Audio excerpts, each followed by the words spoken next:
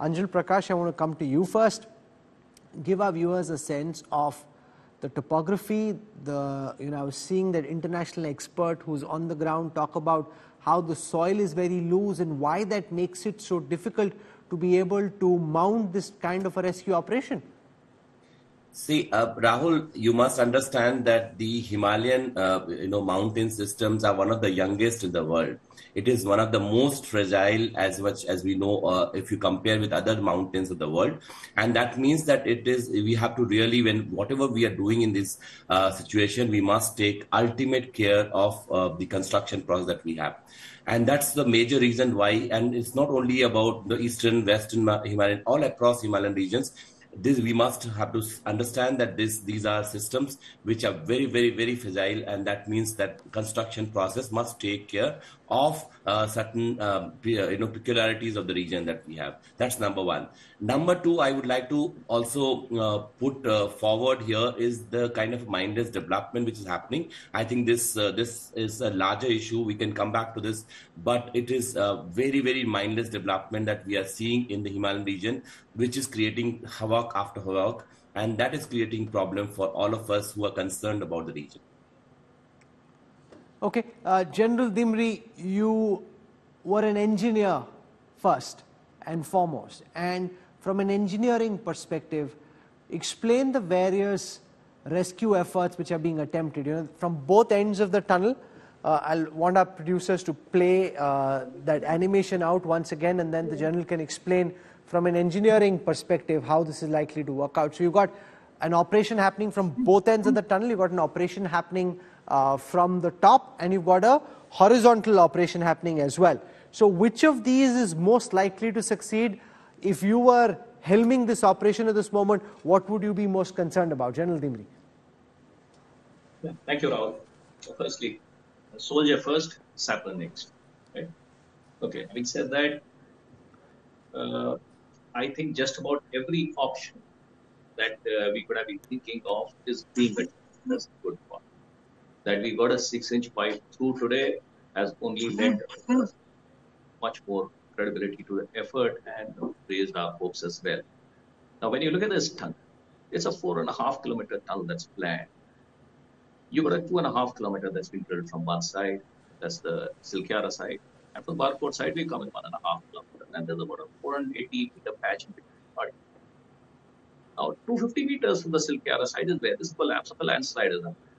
So our friends, the 40 workers trapped inside, are essentially a 2-kilometer stretch. That's where they are. The good part is that we were able to establish contact very early. And now the hopes of survival increase as we push them pipe through. What are our options? Well, the first option, obviously, that comes to mind is you drill through the landslide. Anybody's guess. In military parlance, are you reinforcing failure? But that's where it was weak, and that's where it came down. But then, on the other side, are you exploiting opportunity? Because whatever had to come down has come down. In fact, if you ask a sapper, the most or the safest place to enter a minefield is the place where a blast is already at. So that's there. So we do have chances of getting through the 60-meter patch. Unfortunately, 28 meters down, we blocked 2 days ago. We started again. That's one. What are the other options? Come from the top. That's close. And we're attempting this at 2 places. Yes. And anybody guess how much time it's going to take from there? Right.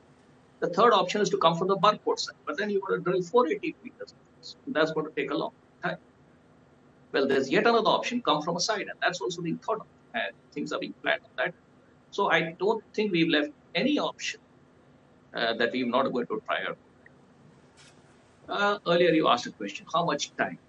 I don't think we should lay a time limit to this.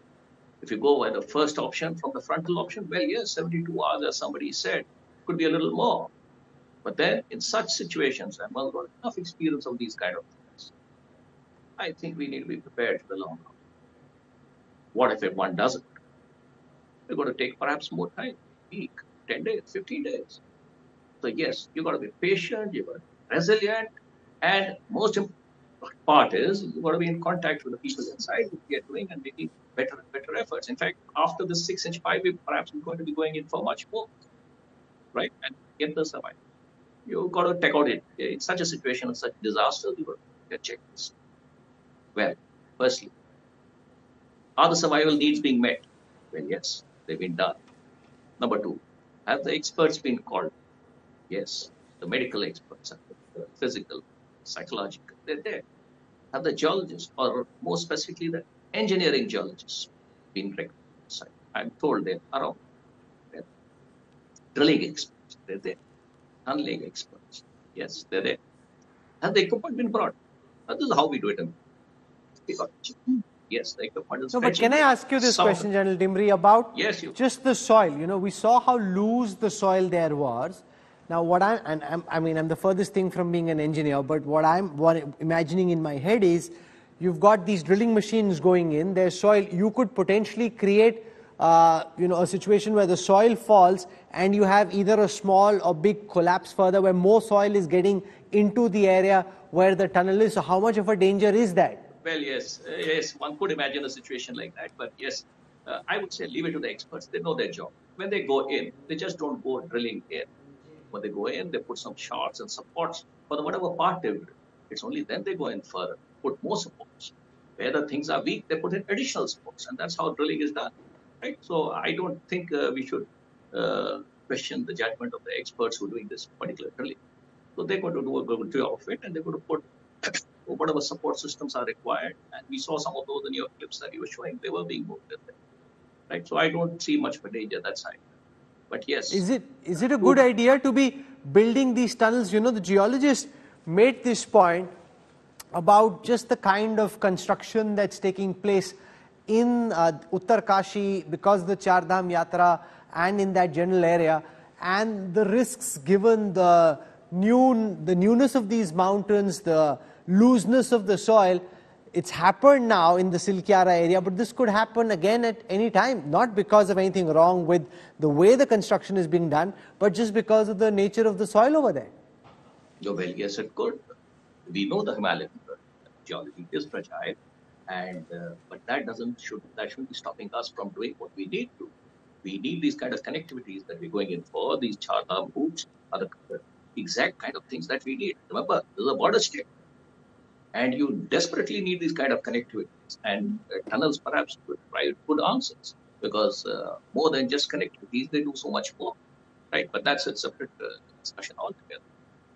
So what I'd like to say is that yes, at the moment, avoid any overcrowding on sites, avoid overhype on this. Let the experts do their job. They know their job and they're doing it, and we got them in good capacities and good numbers in India, right? And lastly, be patient, be resilient. We wish everybody a very safe and early exit. Come out in 2-3 days if it has to be, but be prepared for the long haul. Remain resilient. That's my message.